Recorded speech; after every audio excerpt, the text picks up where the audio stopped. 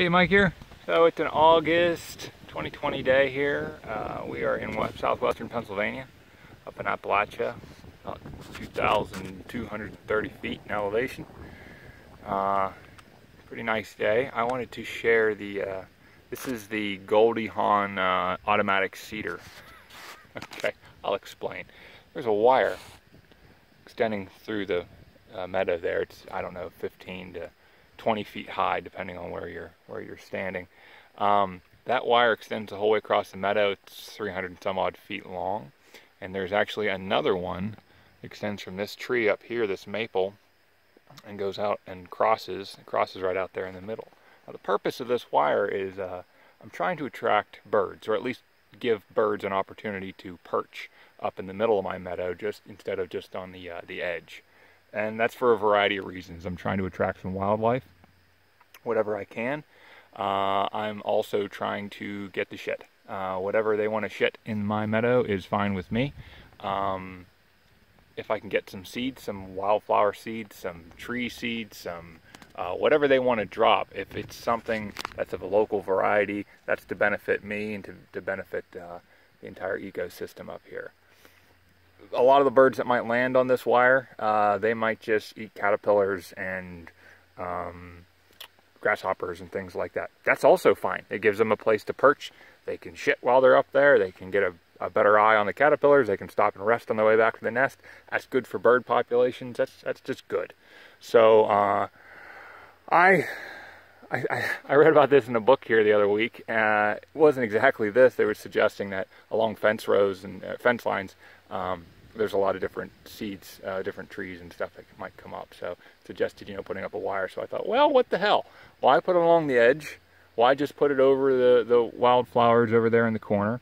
I want to have stuff everywhere. So that's what I did. I climbed up in some of these trees with a stepladder, used a laser level to get everything level. I really didn't have to do that, but I wanted the consistency of it. If I'm going to do it, I'm going to use the tools I have. And so they ended up crossing pretty good out there in the middle. I'll show you the hardware that I used on this side. This is 14 gauge high tensile electric fence wire from Tractor Supply. I bought a half a mile of it for 50 bucks. I didn't need that much, but it ain't gonna go bad, and I'm already pretty impressed by it. I could use this for all kinds of stuff. I used a piece of black plastic water line, old stuff that was laying around, to go around the tree. Gives it a little bit of room to grow and prevent it from growing into the tree.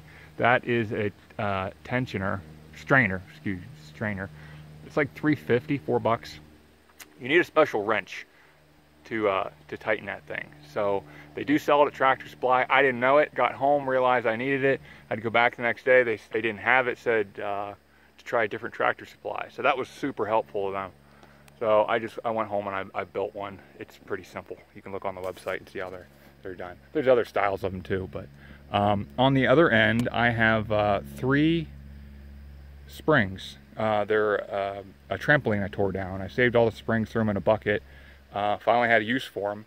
I used 2 on the first wire over there. Seemed like not enough. They stretched too much. I used 3 on that. The reason I used springs was because I expect these trees to sway, and I get a big enough storm. If they both sway away from each other at the same time, I suspect I could snap that wire. Or at the very least it would stretch, and then it's going to be loose. So thus the springs. We'll see what happens.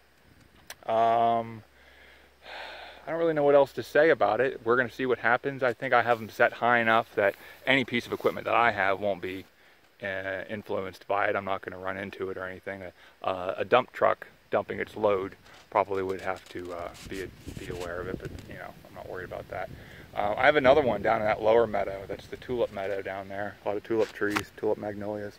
And I have a single one, 350 feet long, going across that with 4 springs. Seems appropriate. So, if you want to do something like this, I would say 3 to 4 springs for 250 to 350 feet will do it. I don't know if we can go farther. I mean, there's a little bit of a dip in the middle of it. They look straight from down here, but there's a slight catenary dip. But they seem good and strong. So, had a bird on it yesterday. Called it Kurt Russell. Oh yeah, okay. So Goldie Hawn, bird on a wire. Kurt Russell, Goldie Hawn, right? Okay, haha. So, Goldie Hawn automatic seeder. So, yeah, you wouldn't have to go with anything this involved, climbing up in trees and all this, but I thought I'd give it a shot. If something something, you know, seeds out there in the middle of the meadow, maybe I'll transplant it. You know, maybe it's a little tree or something like that. Maybe, maybe, finches and things like that, eat varieties, different seeds and stuff, start getting different kinds of wildflowers, whatever. I don't have to buy stuff, that's great. It's local stuff. On the other hand, I can get a lot of other things too. So I'm back here in the woods collecting some 6-8 foot long pieces of wood for hugelkultur, kind of going down there first time. Oh, here it is. Korean barberry. Barberry, whatever. Barbberry, whatever. Ooh, it's starting to go everywhere. There was a trailer down below. Some people lived there, and they must have planted it. It's ornamental. I seen it at Lowe's. All the crap they sell in there at Lowe's, it seems like it's all, these introduced plants, and this thing seems to just want to, it's creeping up everywhere. So I'm going to be fighting this stuff for years. I just cut this with a chainsaw, but I can already see there's others coming up. They're all over the damn place, so I'm going to be fighting this. There's also Chinese trumpet vine over there. So I'm guessing this thing probably produces an edible berry that birds are eating, and dropped it over here, if I had to guess, and all around the property. So, you get the good with the bad. But, yeah, I don't know, there's like 1,200 feet of wire, so it's only been up for a few days. I might add some more in another meadow. It's a swale here. I have another video on that. So, yeah, that's really all there is to say about that. Thanks for watching. Goldie Hawn.